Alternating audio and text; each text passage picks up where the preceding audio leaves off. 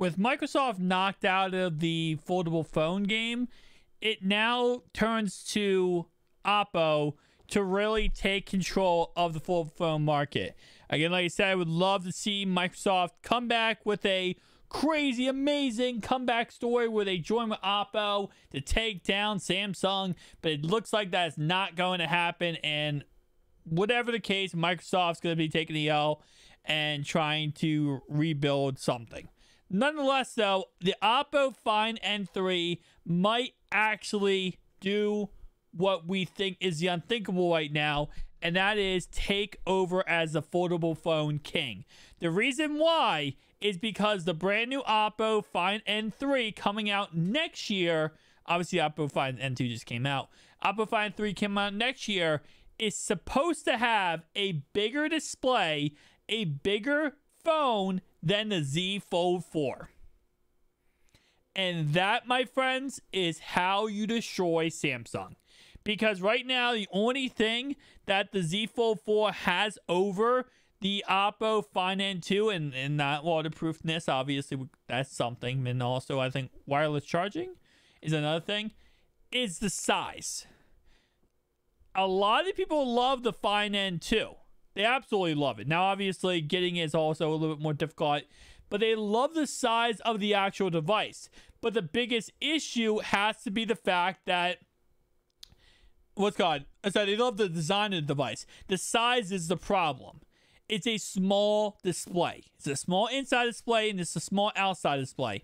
And when you can compare it directly to Samsung's devices, you instantly go, wow, this is a lot smaller than that device.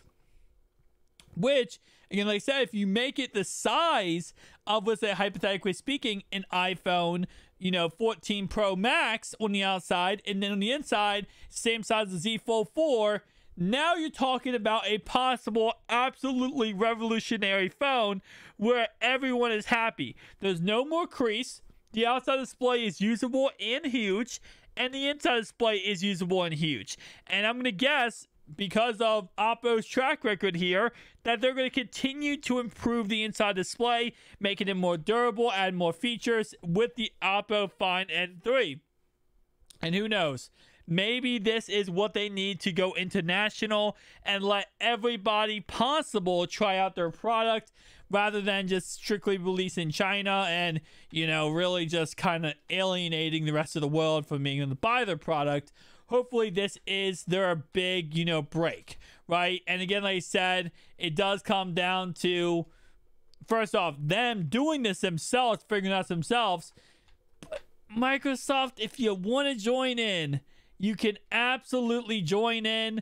And, your little stupid Surface Duo 3 one-screen device type concept, I'm sure Oppo would allow you to join at the table with this Oppo Find N3. But nonetheless, though, I digress. I think this would be absolutely amazing.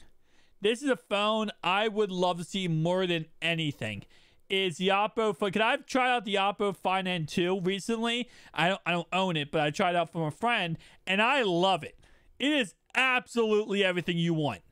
So if they get a Find N3, man, that would be so freaking amazing if it had a bigger display. Because that's my only great with it. My only problem with the Find N2 is the display being so small. If you make the whole thing bigger, you're adding so much more. Imagine the equivalent of a Surface Duo 2, but with a one foldable display, and there's an outside display too. Like, if they make, because they're making this bigger, they're literally just going to make the Surface Duo 2, but the correct way. The way Microsoft should have made the Surface Duo 2, with a nice outside display that's huge, a nice inside display that's huge. And again, like I said, I prefer 2 separate displays, but you know what? If they make everything work out, I think I can get over the fact it doesn't have 2 separate displays. But that's just my personal opinion. I'd love to hear your opinions down below. See you guys in the next one. Peace out.